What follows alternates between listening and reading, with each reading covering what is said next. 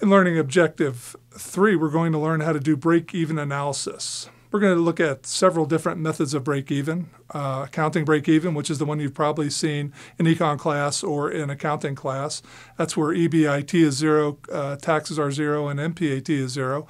We're going to look at cash break-even point, where OCF is equal to 0. And we're going to look at financial break-even point, how many widgets do I need to make and sell to break even on a financial basis, meaning the point where NPV equals 0.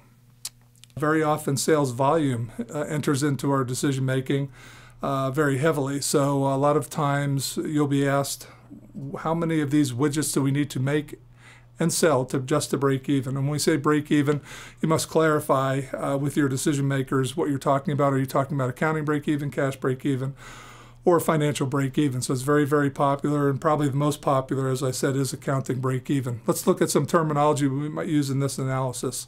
First, variable cost. You see the variable cost curve here.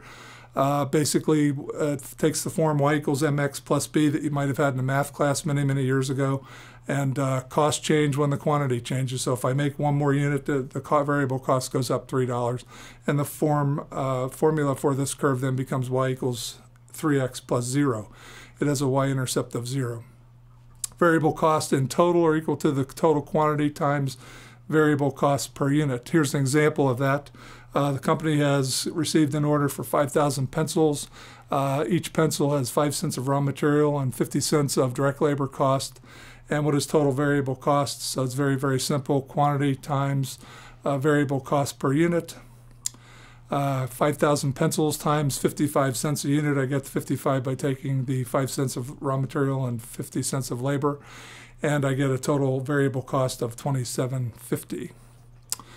Fixed costs are a little bit different. They don't change regardless of output. So if I make 1 unit or 10,000 units, 50,000 units, really doesn't matter. I'm still going to pay the president the same amount, or I'm still going to pay the rent the same amount, in this case $38,000. So this curve takes the form y equals mx plus b, y equals 0x plus 38,000. This curve has a 0 slope and a y-intercept of 38,000. And we can add the cost together. We can add variable cost plus fixed cost to get a total cost curve, which would take the form y equals 3x plus 38,000. Marginal cost, you may hear that terminology used by accountants and financial analysts and economists. Here we're talking about cost of one more unit, a small change in output, sometimes called incremental cost, marginal cost, or variable cost. So a lot of times these terms are used interchangeably. Don't be confused on these. Let's look at another example. This company has variable cost per pencil of 55 cents. The rent on the production facility is $5,000 per month. 100,000 pencils per year are produced. What are the total costs of production, and what is the average cost per pencil? So again, very simple mathematics. Total cost is variable plus fixed, and the average cost is total cost divided by quantity sold. So total cost 55 cents times 100,000 pencils plus 60,000 of fixed cost. Again, it's taking that form y equals mx plus b, and your total cost is $115,000. Average cost is $115,000 divided by 100,000 pencils, or $1.15 per pencil. Now let's suppose you get a one-time special order for 5,000 more pencils on top of the 100,000. No additional fixed costs are to be incurred should we take on this offer if we can get 75 cents per pencil in terms of selling price.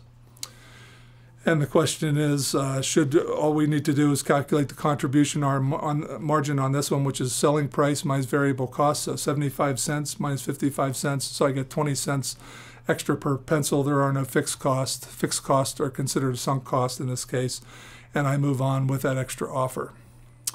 You might hear the term marginal revenue, change in sales that occurs when there's a small change in output. So again, marginal typically will mean one more unit, whether it be revenue or sales.